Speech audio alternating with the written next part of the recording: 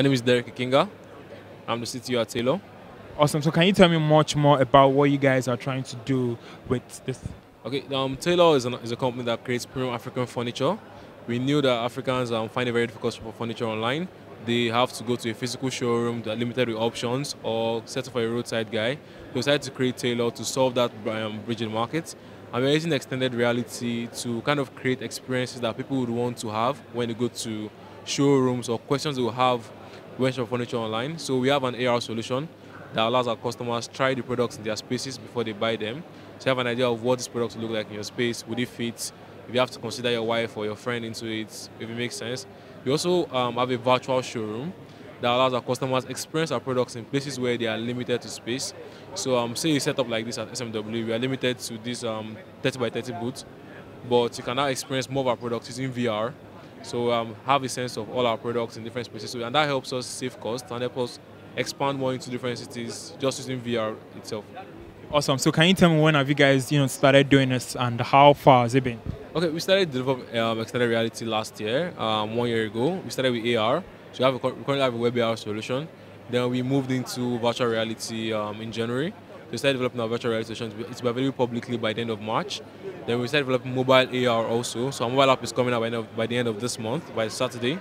So for Android and iOS devices, that will be launched on Saturday. Yeah.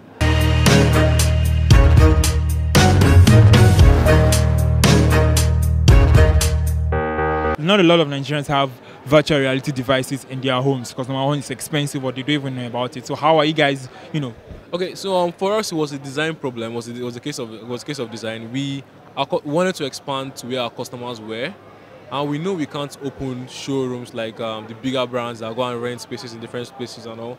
So we are the ones adopting VR to help our customers experience our products. So instead of we just partner with other businesses, have like 2 or 3 of our products in that setting, have our VR showroom, there's our experience center, and then drive traffic from our online community to those places to come and experience Taeillo. So you can easily now find Taeillo on the island, find Taeillo in Abuja, we are expanding to Accra and Nairobi.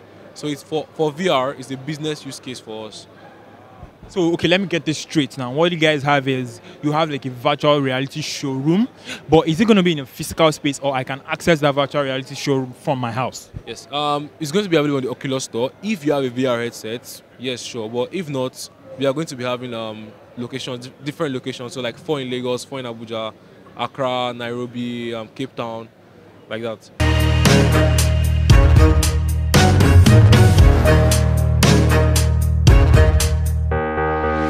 I'm trying to now get a sense of how do you think Nigerians will be able to adopt to this technology? Because what we're used to is just, I want to buy a couch. I want to design my space. I need someone to do this for me. But you guys are doing something different. You're using virtual reality. How has the reactions been so far?